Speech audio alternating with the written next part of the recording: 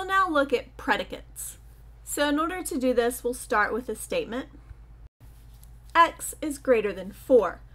And there are two parts of any statement like this.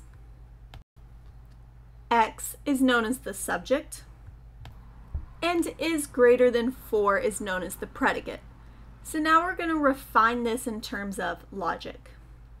We know that X is greater than 4 is not a proposition because it could be both true and false. However, the idea is we want to make this into a proposition.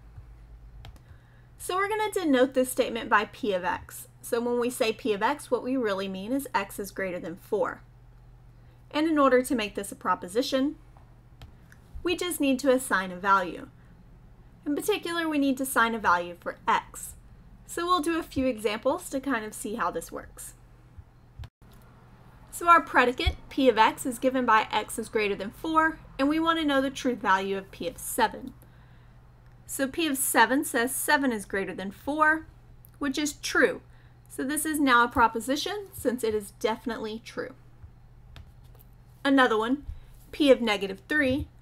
This one says negative 3 is greater than 4, which is false, but it is still a proposition. It's just a false proposition.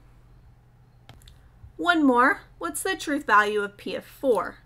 Well, this says 4 is greater than 4, which is not true. So this is also false. Predicates can have more than one variable. In this case, Q of xy means that x is equal to y minus 2. So if I want to know what Q of 4, 6 is, this would say x is 4 and y is 6.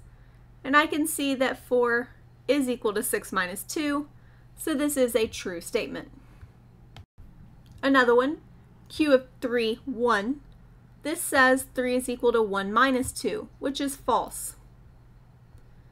The order here is very important. X comes first in the definition, so X should come first whenever we assign values. We'll also do an example with 3 variables. R of x, y, z, where x, y is equal to z. So 1, 2, 3 says 1 times 2 is equal to 3, which is false.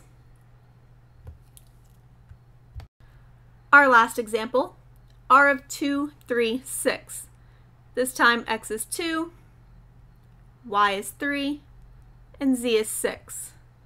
So we get 6 equal to 6, which is true.